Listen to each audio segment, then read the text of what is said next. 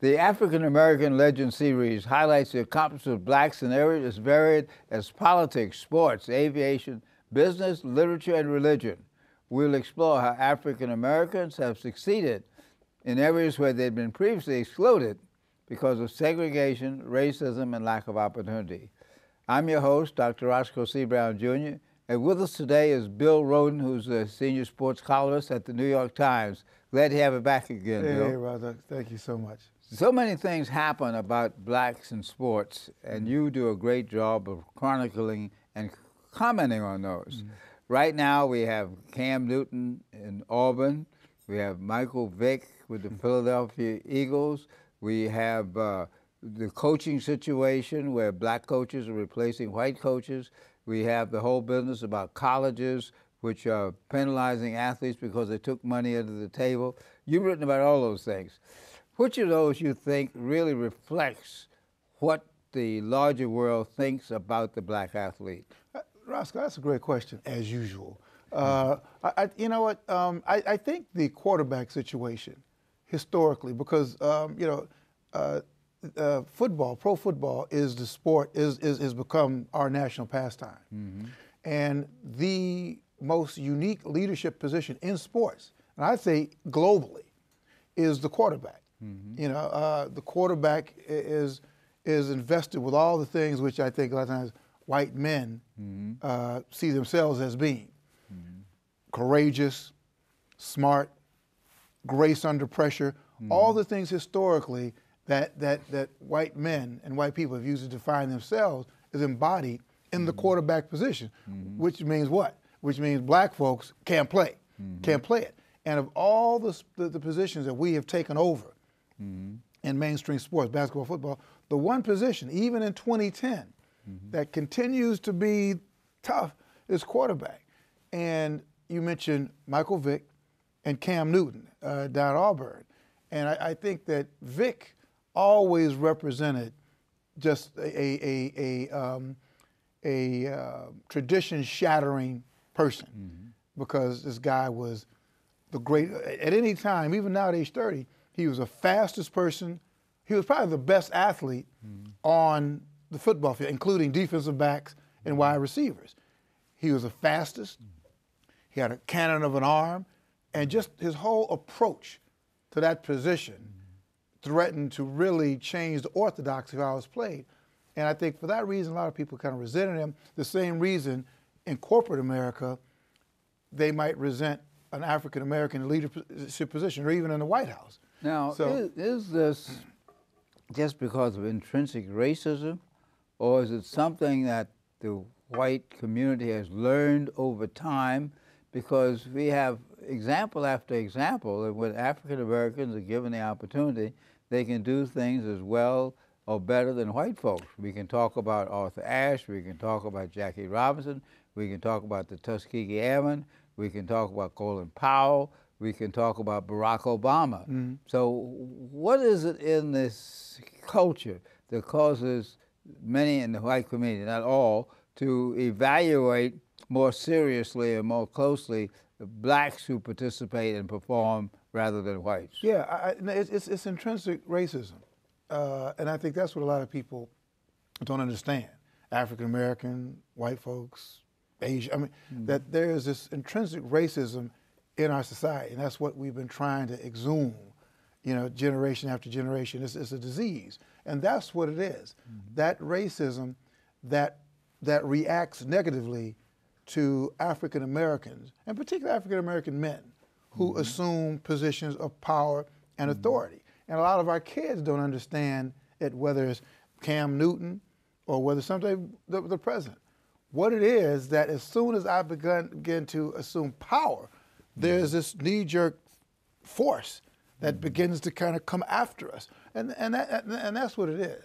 Well, sometimes the white community says, well, when black people get power, they tend to show off, like they dance in the end zone, like they speak, and I don't necessarily believe that, but I know some white folks do think that, and some black folks think it too. That's not, well, yeah, but that's not showing off. It's a celebration. I mean, we celebrate even on the plantation during during corn shucking festivals. You know, we celebrate life because life is so fragile.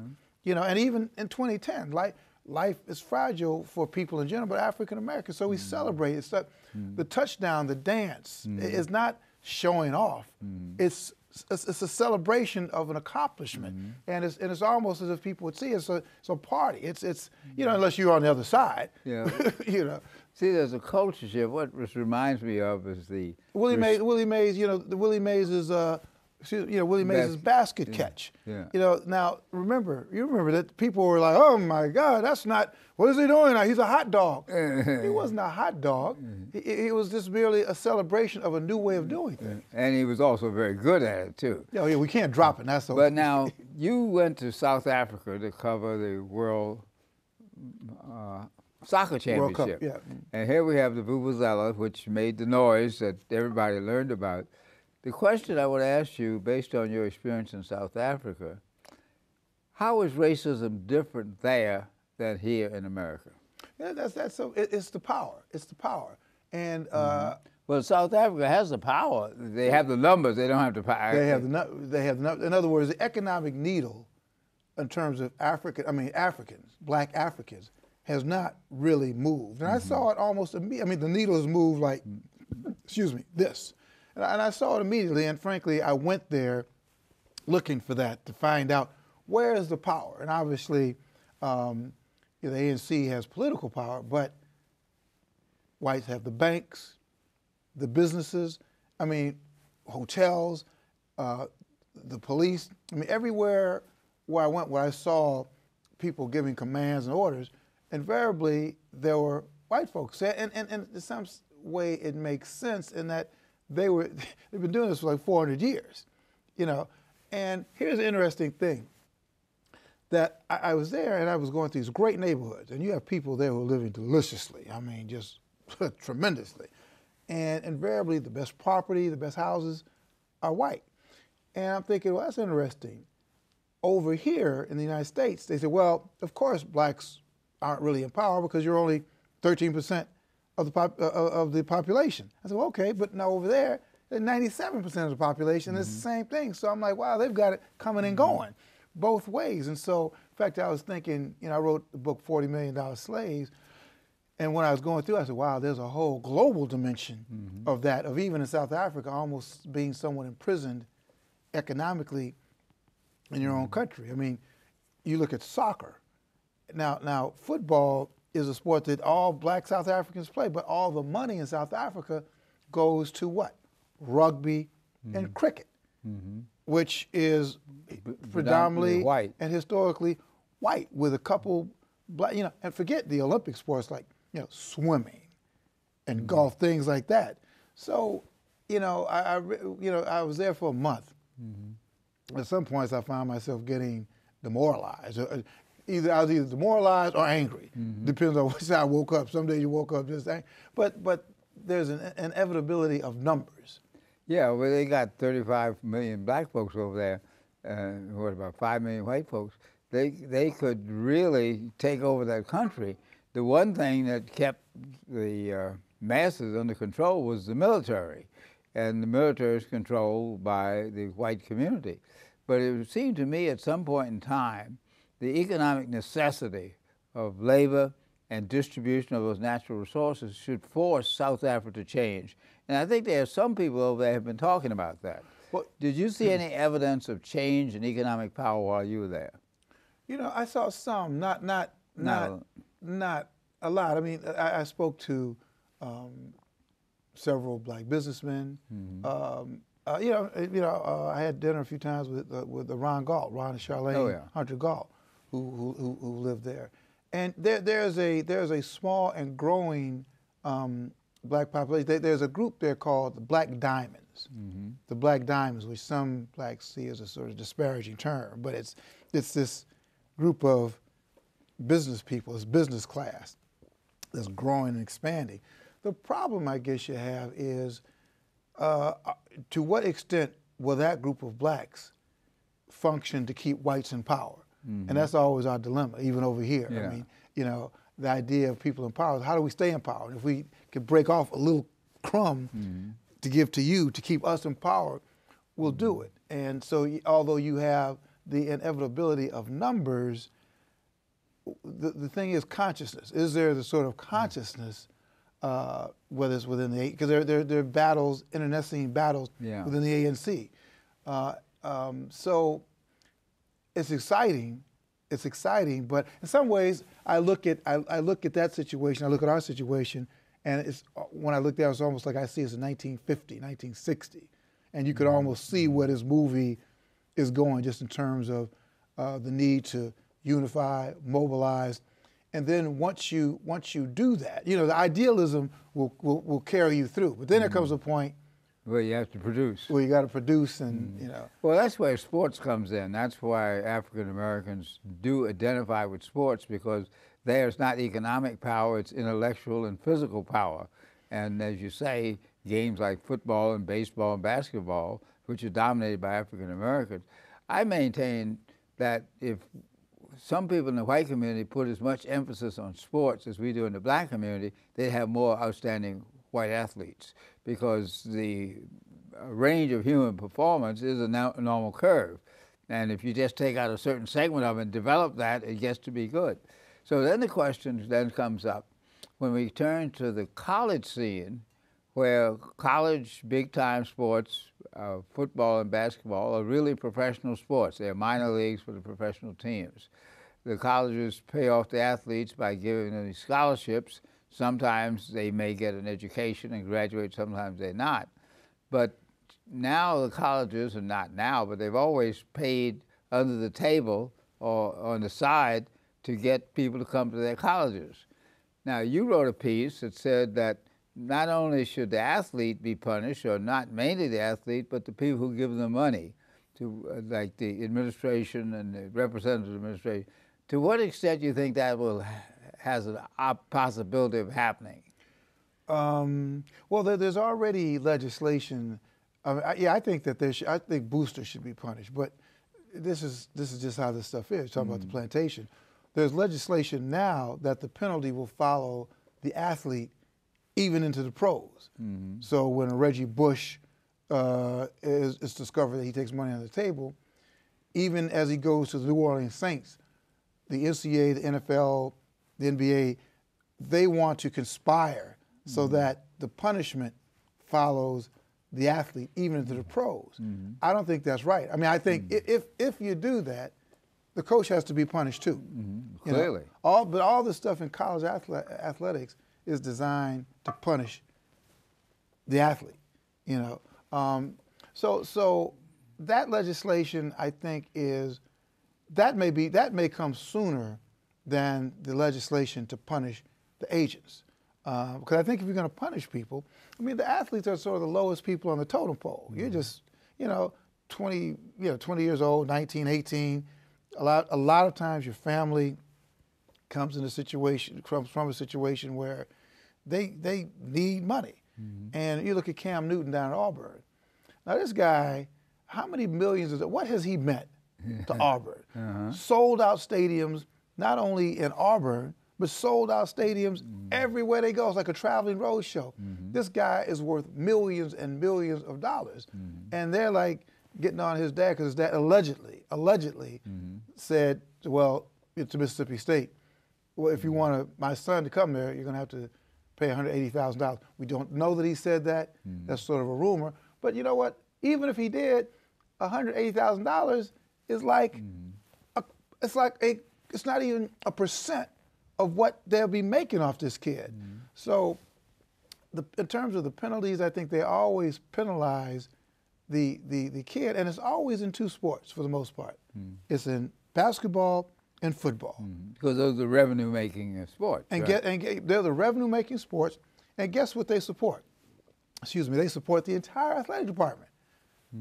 Fencing, tennis, field hockey, sports, by the way, which African Americans aren't even involved with, but yet, and that's why it's sort of like it looks like the plantation, that you got all these like 70 to 80% of the black athletes doing heavy lifting on football and basketball courts to support what?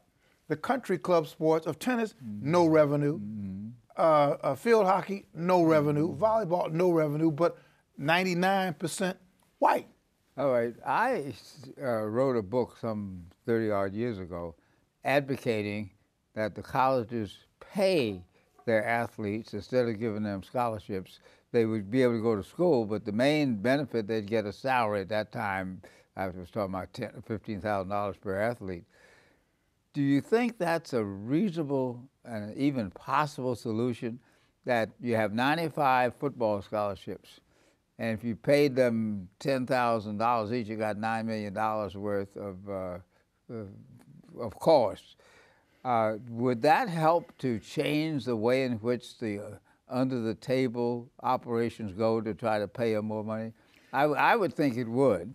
Then the question is, would the colleges actually do that? Well, no, because it's just like in this production or anything else, you want to keep your overhead low. And that's what the colleges want to do. Right now, they got the perfect situation. They have cheap labor that's providing on-campus entertainment that they don't have to pay anything for. You know, so to pay them all of a sudden, see, once you start paying them, now all of a sudden it would not be predominantly black anymore. Trust me. It would be what? It would not be predominantly black anymore. Football, basketball, which are now predominantly black only at your Division I, upper Division I level. It is historically, it is predominantly black. Right. Once you start paying and make it lucrative, now all of a sudden, trust me, it wouldn't be predominantly black anymore. But to your question, I for a long time I said, no, you know, the education is the thing. Now, I'm thinking, yeah, there probably should be some type of pay structure. The thing I think is the first thing they should do is, if your team in football, if your team goes to a bowl game, and these bowl games pay out 5, 6, if you help your team get to a bowl game, you should get a bonus. Then I think you should get either a bonus or a percent or something, because now we're talking about money, quote unquote, extra money, and yes, you should, as whether you're the 50th guy on the team or the top guy, there should be a structure. Well, this brings up a question about why we have these revenue-producing sports in colleges. Basically, the money is used to support other sports. It doesn't really support the college, except the publicity to get some rich people who want to give them some money. In many of the European colleges, they don't have teams representing the colleges. They have teams representing the talent. Right. In a sense, that's probably what happens in Ohio State is representing Columbus. Michigan is representing Ann Arbor. And the businesses get benefit from that.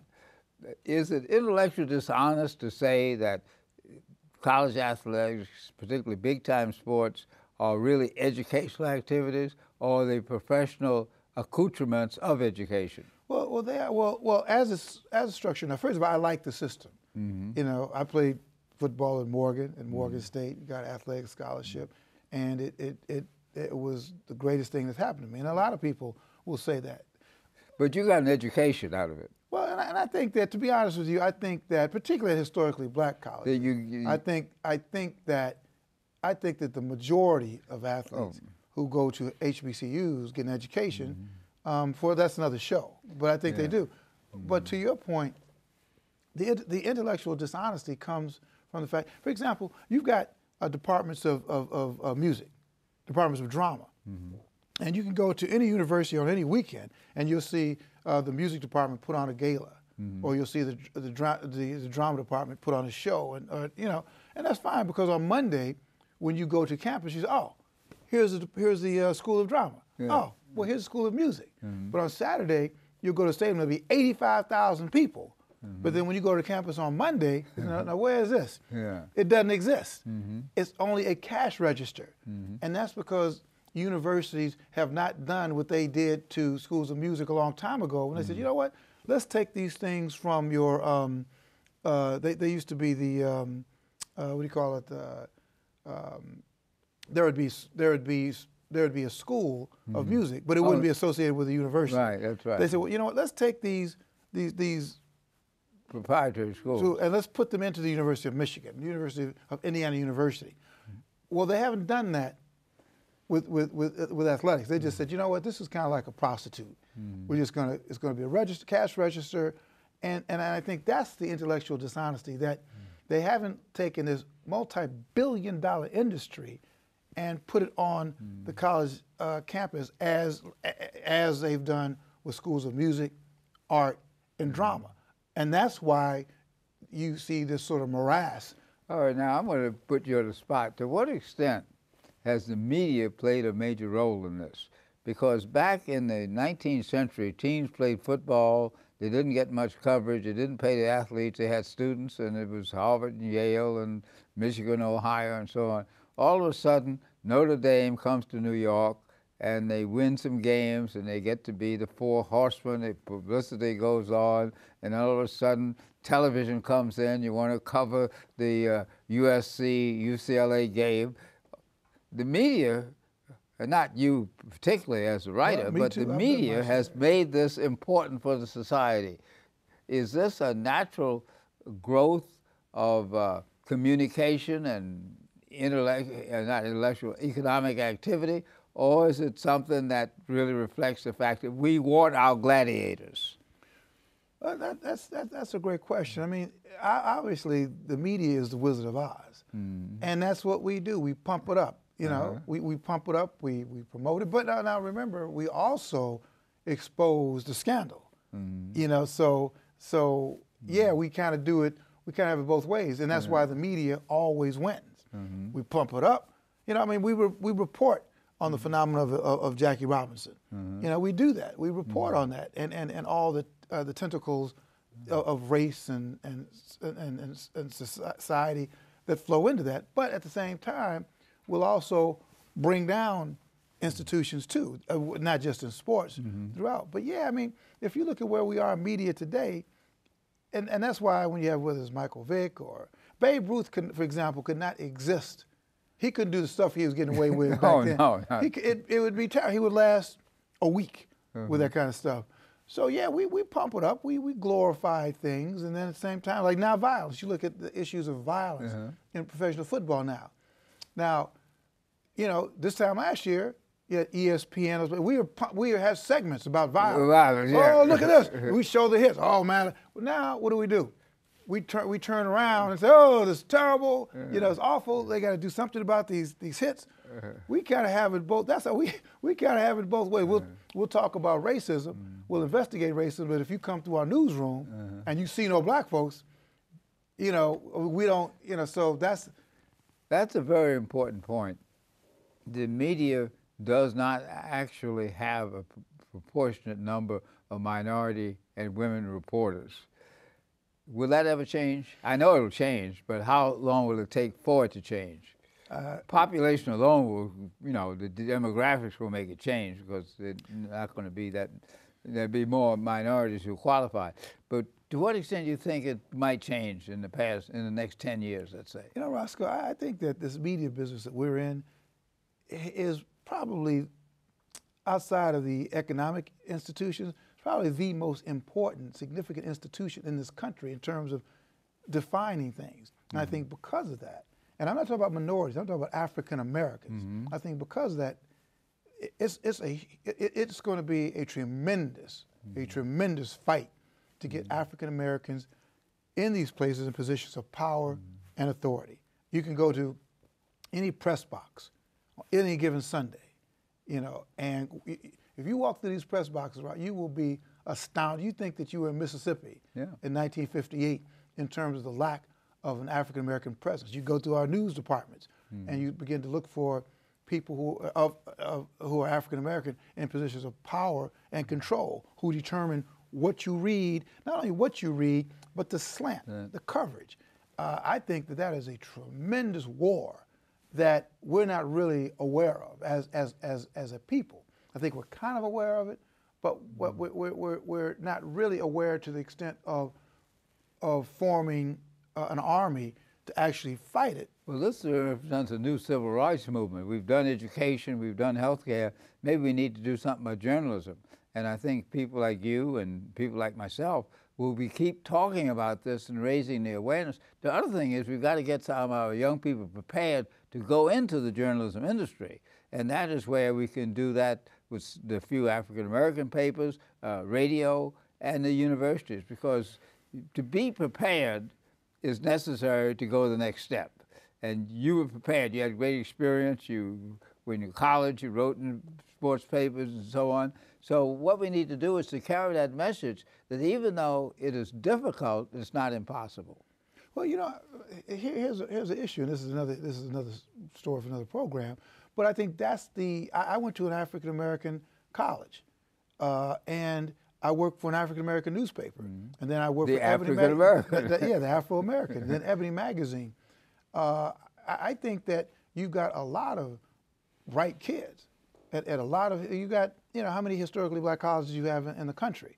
I think you got, you know, a lot of kids who would be good. The problem is that as your black institutions disappear because of integration, you know, and the institutions, you know, like the Times, the Washington Post, these great media institutions are not bringing us in the same numbers that, you know, percentage-wise that the Afro did or Ebony, you know. So I think it's, and you know, because I think they got to, yeah, again, you walk through the news, you look at the internship programs, you look at all the young white journalists who are kind of coming through, or journalists of any ethnic group except African Americans. So I think it's preparation, yes, but I think it's beyond preparation. Well, it's access and opportunity. See, that's a great challenge on which to end the today's program. We've been talking with Bill Rhoden from the New York Times, and you're talking about the issues that black athletes and the black community face. Thanks again for being with us, and also thanks for